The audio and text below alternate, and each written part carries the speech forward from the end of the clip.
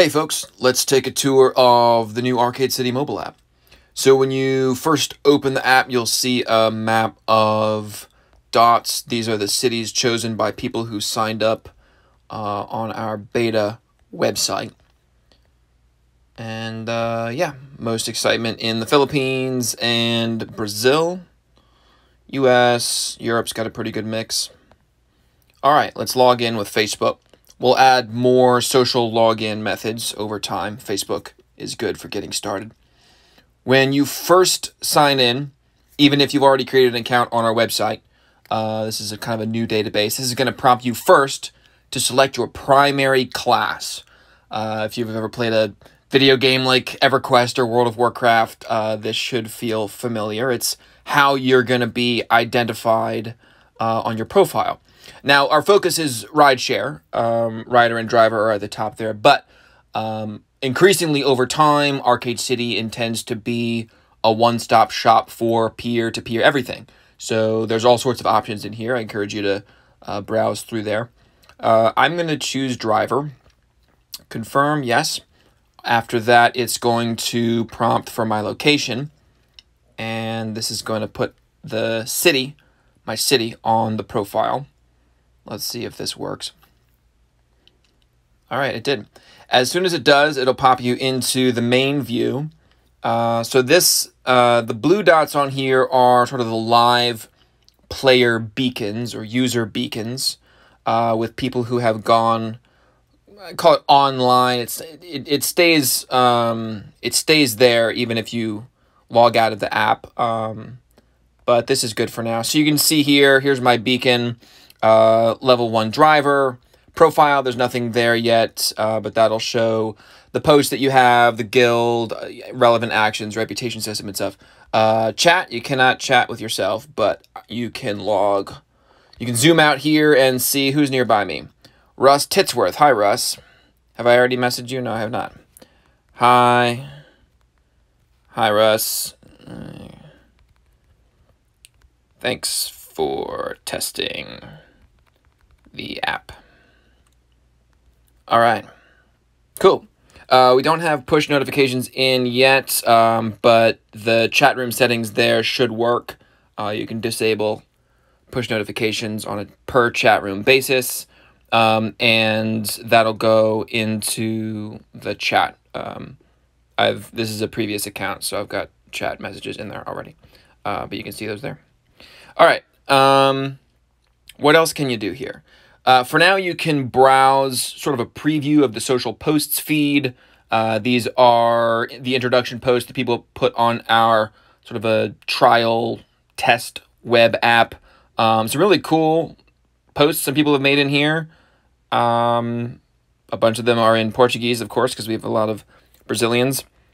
There's a cool one from Lagos, Nigeria. Fun fact, our first Arcade City ride in Africa was in Lagos a couple of years ago. All right, so you can browse through there. Pretty soon you'll be able to also click on them and post comments, and then also view people's profiles. That's not going to work really until we get people creating profiles in the app. It's got to be connected to that. Okay, guilds. This is the next big feature set we're going to put in next, probably on Monday, this coming Monday, the 9th. We're going to turn on the guild registration process and basically all of the guild functionality. If you used our version 3 mobile app, it's pretty much the same as that.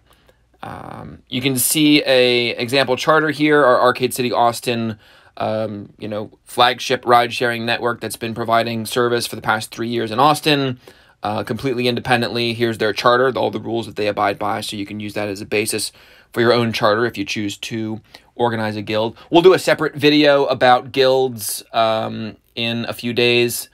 There's a lot of stuff to say about guilds, but the basic idea is that a guild is a team of Arcade City users who are going to work together to provide reliable service to their local area.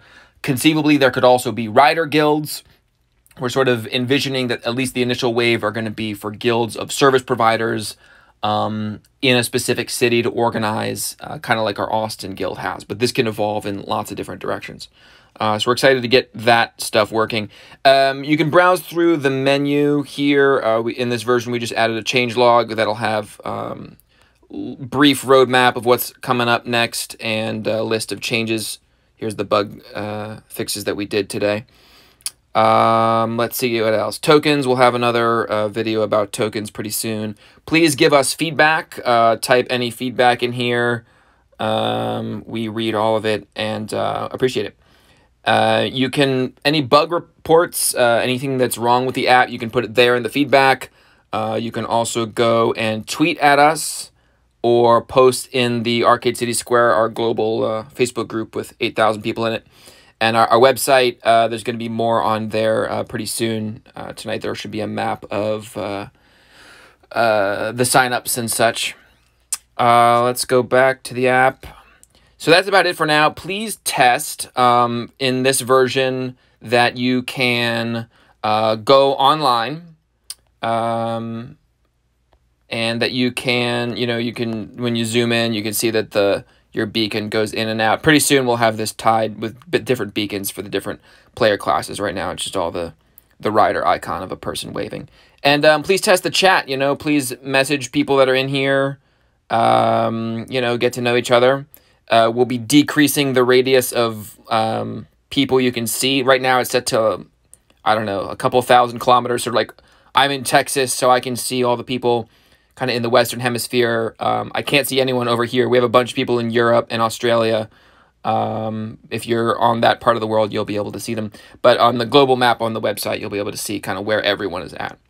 All right, that's enough for now. Thank you for help testing, and the faster we get any bugs ironed out, the faster we'll be able to get this into the app stores and unleash global ride sharing everywhere. Thank you.